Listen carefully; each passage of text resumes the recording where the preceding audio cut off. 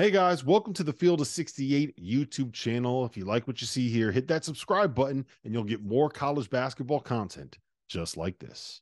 It's very impressive stuff. Hey, speaking of Kansas, guys, let's talk about my former franchise center, who is now Kansas Jayhawks star player next season, Hunter Dickinson. He spurned a lot of people here. Surprise, surprise. Maryland thought he was going to come. Kentucky thought they had a chance. I don't know that Michigan thought they had a chance, but he was doing some ominous shit late that made me think there was a chance he was going to return. He's in Lawrence. I want to ask you about Kentucky. What does Kentucky do now that Hunter Dickinson is not going to be their center next year? Is it Oscar Tshiebwe return time, Rob? Oh, man, it'd be nice if he came back. I made this point the other day, Goodman. You got a lot of guys that shoot a lot of shots that are going to miss a lot of shots, and you need someone to clean up the offensive glass. So Oscar Tshiebwe would average 17 offensive rebounds a game if he played with Robert Dillingham and DJ Wagner. I'm very curious to see what this program will look like this season, right? Because you have a lot of guys that are highly rated freshmen, assuming all five of them make it to campus: Reed Shepherd, Robert Dillingham, DJ Wagner, Justin Edwards, and Aaron Bradshaw. But there's not a ton of like great shooters. There's not a ton of guys that have, if Tshiebwe doesn't come back, that have had proven high level success at the college level. Like, are we betting on Chris Livingston to step up and be a big role player, on a Duke Thoreau to step up when he has maybe four guys playing in front of him? They got to have Reeves back. They got to have Reeves back. Have to. You need Reeves back.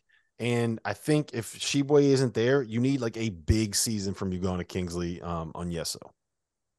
Our partner for today's episode is Athletic Greens. I started taking AG1 during the college basketball season, and I loved the impact that it had on my energy levels. I'm a big coffee in the morning guy, but by the time that the afternoon would hit, I needed another boost. AG1 helped me tremendously, especially on those days when I didn't want to get up off the couch and go hit the gym. Their tagline is AG1 is comprehensive health and the power of habit in one. And man, that could not be more true. It's nearly impossible to eat and drink in a healthy manner in the month of February and the month of March when you are in my business. And AG1 was exactly the supplement that I needed to improve my gut health and cover my nutritional basis for the day. I've continued that into April. I've continued that into May, and I'm going to continue that the rest of the summer. All I have to do is mix a scoop of AG1 with some water, or maybe add it into a smoothie, and I'm ready to go. Do it after lunch, and you'll be ready to go for the rest of the day. If a comprehensive solution is what you need from your supplement routine, then Athletic Greens is giving you a free 1-year supply of vitamin D and 5 free travel packs with your first purchase. Go to athleticgreens.com/field68. That's field 68 FIELD, the number 6, the number 8, and you can get yours now. So check it out and help support this show. Thanks. Or you go Bradshaw. I know nobody wants to hear this, but I might go, man, small and go Bradshaw at the 5 some and go. Just absolutely get it and go, because, again, they're not great shooters. So you want to get as much as you can in transition. They are young. They are athletic. I love Dillingham. He's super electric. He's fun to watch. Again, I just think they're like, to me, they're high volume, low efficiency guys, him and Wagner. Love Edwards on the wing. I think Bradshaw and Edwards are your two best pro prospects. So they have all sorts of talent.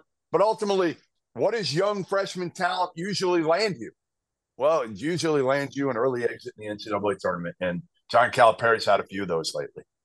Mm-hmm. Yeah, it's true.